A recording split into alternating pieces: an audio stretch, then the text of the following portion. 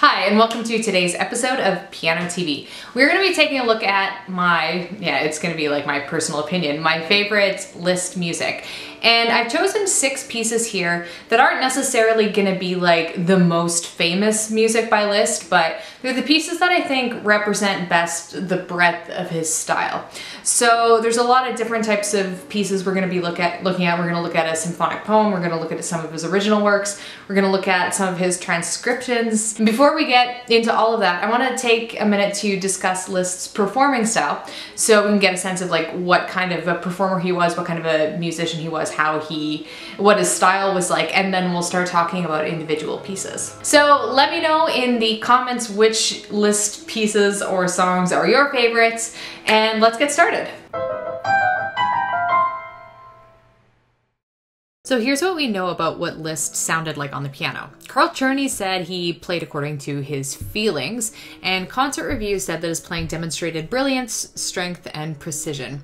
There was also a comment about how well he could keep absolute tempo, possibly because his dad made him practice a lot with the metronome as a kid. And we also know that he often did a lot of improvisation in his concerts. We also have a specific description of Liszt's playing from the 1830s from one of his students' parents. Valérie Boissier's mother kept a diary of these piano lessons, and I think this quote is a really good summary of what Liszt probably would have sounded like. Liszt's playing contains abandonment, a liberated feeling, but even when it becomes impetuous and energetic in his fortissimo, it is still without harshness and dryness.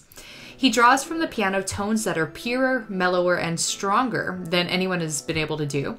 His touch has an indescribable charm. He's the enemy of affected, stilted, contorted expressions. Most of all, he wants truth in musical sentiment, and so he makes a psychological study of his emotions to convey them as they are. Thus, a strong expression is often followed by a sense of fatigue and dejection, a kind of coldness, because this is the way nature works. And aside from all that, apparently Liszt also had the quirky tendency to make big dramatic gestures and facial expressions when he was playing the piano too. Liszt is mainly known for his piano compositions, but he didn't write for piano exclusively. He did write some orchestral and vocal pieces as well, although he's mainly known for his piano music. And he's also known for that piano music being extremely difficult. Liszt also transcribed a lot of music. So what that means is he took music from other people, usually instrumental music, and made it just for piano in his own arrangement.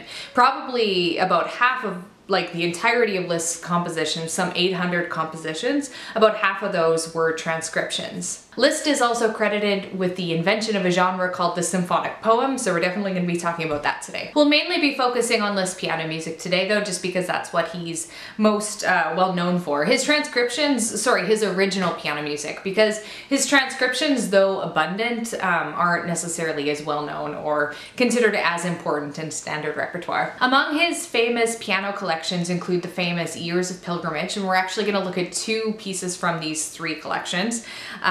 Because they're collections that have pieces of all different kinds of moods, and they're just really, really diverse, really neat collections. But he also has Hungarian dances, he has valses, consolations, etudes, and lots of other different types of original compositions. He also wrote piano transcriptions of his own music. So a really famous example of this is his Liebestrom, originally written for vocals. But the version that we're most familiar with today is the piano-only version. We actually did a whole video on the Liebestrom if you want to check that out. We're not gonna mention Liebestrom in the top 6 today, just because I feel like we've already talked about them quite a bit on this channel. The first piece I want to look at is from his second Years of Pilgrimage collection. It's called After a Reading of Dante, or just sometimes nicknamed the Dante Sonata. This is a 1-movement piano sonata composed in 1849, first published in 1856. It's an example of program music, and we'll talk about that in a second, but it was basically inspired by Dante's epic poem, The Divine Comedy. Program music is when a piece of music also comes with notes for the listener. It's sort of how lyrics in music give you an idea of what a song is all about.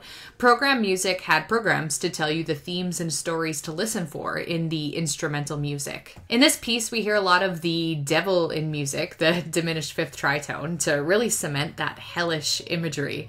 There's a second part of this piece in a major key, which contrasts all the hell themes with joyous heavenly themes. But the clip I'm going to be sharing with you is from, probably predictably, the hell part of this sonata, because I just think it's really cool.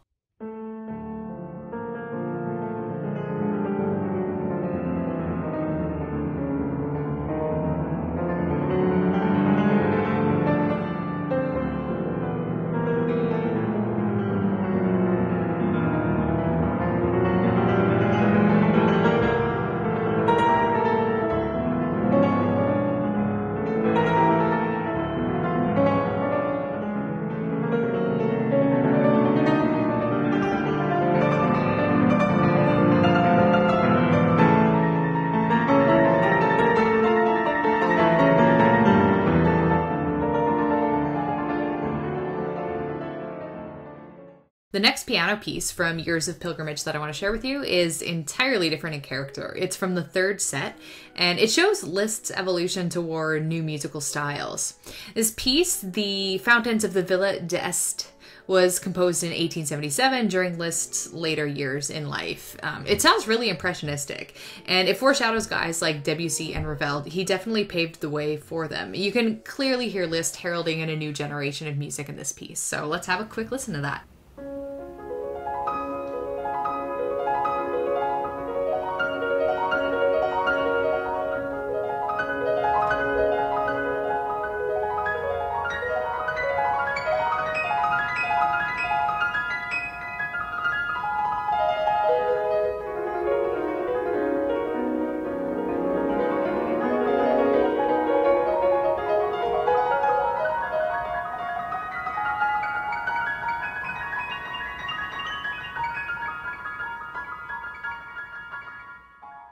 The final original piano piece we'll take a look at today is his highly famous and highly difficult Sonata in B minor. This was first published in 1854, and it was dedicated to Robert Schumann, another famous Romantic composer. And this is mainly because Schumann dedicated one of his fantasies to Liszt, so it's kind of just returning the favor. As such, the Schumann family received a copy of the piece, but Clara Schumann, who was Robert's piano-playing wife, didn't really care for it. I believe she called it merely a blind noise. She wasn't the only one to dislike the sonata. Apparently, Brahms fell asleep when he was listening to a performance of it, and music critics had more than their share of scathing comments about it. I think the main problem with it was a little bit ahead of its time. It was too weird and too dissonant, too unpleasant sounding for the people at the time. But it did have its supporters because, you know, some people are forward-thinking musicians. So Wagner was a huge fan of the sonata, for example. And it's considered a staple in today's repertoire nowadays. That was like the missing element. It just needed time. And now that lots of time has passed, we can appreciate the sonata. So this sonata is about 30 minutes long with no breaks, which makes it different than a standard sonata. Most sonatas have a few different movements and like a pause between each movement, but this is just kind of like a relentless 30 minutes. So even though we're gonna just be listening to a small clip, as always, I encourage you to listen to the full version. But let's take a listen.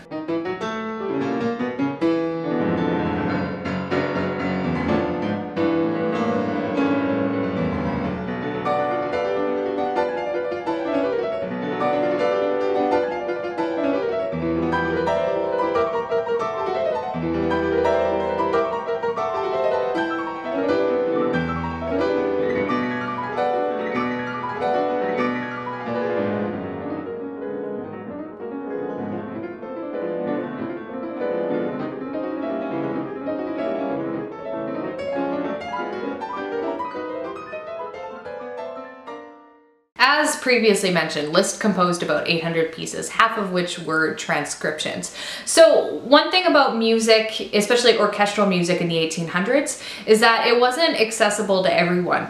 So part of what Liszt was doing when he transcribed these works into piano was to make them accessible to like more people. He would take Schubert's symphonies and do a piano arrangement, Beethoven's symphonies, make a piano arrangement, and then that gave more people, it gave those pieces wider exposure. Liszt was also really creative with his transcription, so we have to give him credit for that. He didn't just copy like everything and, you know, translate it to piano as like a direct copy. He added his own spin to it, his own individuality to them. Despite that, these transcriptions disappeared from the music world in the 1900s because the atmosphere changed and people started considering transcriptions not real music, and they just kind of ignored it, figured it was like lesser music than if it was truly original. Because of that, most of Liszt's transcriptions are just kind of lost to history, but there are still a few collections that you can get a hold of, you can listen to. The one I want to take a look at today is his paraphrase on Verdi's Rigoletto. And we'll talk about that, but it's not necessarily one of his most famous transcriptions, but I think it's a really cool, really creative arrangement of a really beautiful piece. Verdi was a famous Italian opera composer in the Romantic era. We actually talked about him in the opera video series we did a while back here.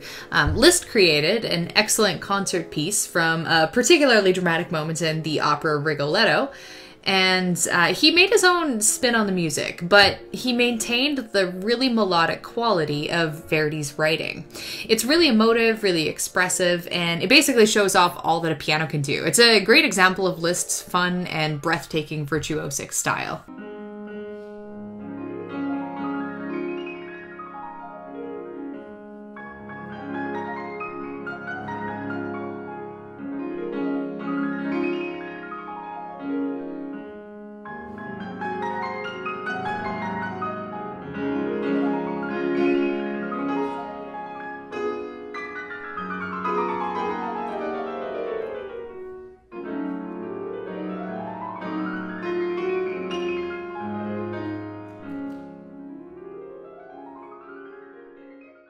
As we talked about at the beginning of this video, Liszt also did transcriptions of his own orchestral music for piano, the most famous being his Liebestraum.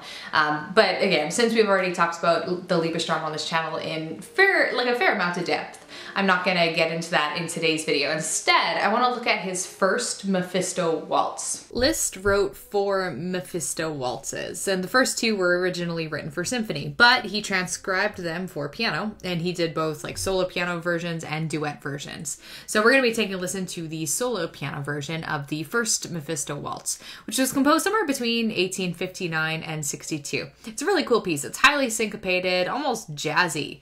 And this is another example of program music, which we've already talked about here. So I just want to show you the note that accompanies the score. There's a wedding feast in progress in the village inn with music, dancing, carousing.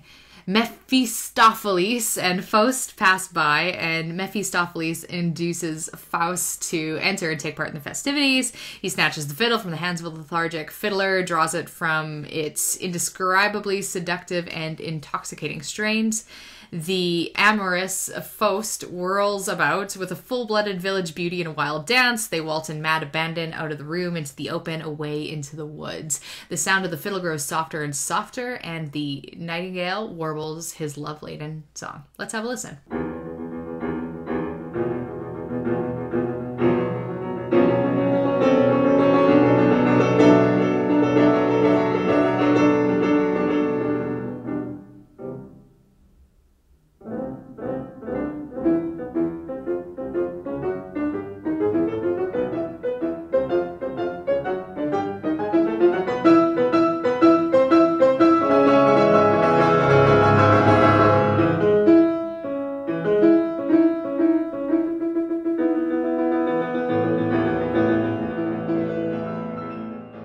Liszt was responsible for developing a brand new musical genre in his time called the symphonic poem. So I think it's important that we spend a couple moments talking about this. Symphonic poems are written for orchestra, and they are designed to evoke some type of art, whether it be literature, a play, like a piece of art, anything like that. It's usually directly influenced by a specific story or piece of art. Franz Liszt was the first person to attribute the name symphonic poem to his works, and he wrote a dozen of them. So this genre is less about traditional structure and format, kind of like, you know, sonatas, which have a really strict format. It's more about just evoking a mood, an image, a scene. The symphonic poem we'll be listening to is Orpheus, written in 1853 to 1854. He also wrote a few other symphonic poems about legendary men like Tasso and Prometheus, but this is the one we're going to listen to. I think it's cool. As with all of these choices, that's kind of how I made my decision. This is written for small orchestra, and it has the notable inclusion of 2 harps, which represent Orpheus's lyre. Apparently Liszt was inspired by a touring virtuosic harpist named Jean Paul, and so decided to write some harp for, you know, just for fun. Orpheus is a lovely piece. It's basically one giant crescendo. I mean, you won't really hear that in the 30 seconds here, but if you listen to the full version, you'll see. The mood is serene at first and then later becomes very triumphant. And it's very contemplative. This was one of Wagner's favorites. I don't know if that sells it for you or not, but let's have a listen.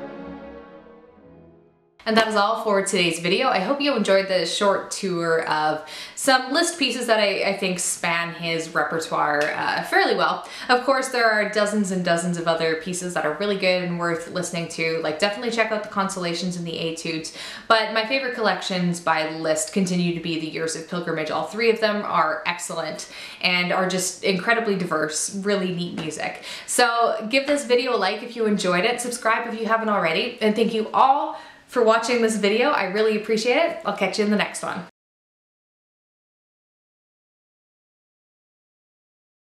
Liszt wasn't, sorry, but let me say that again.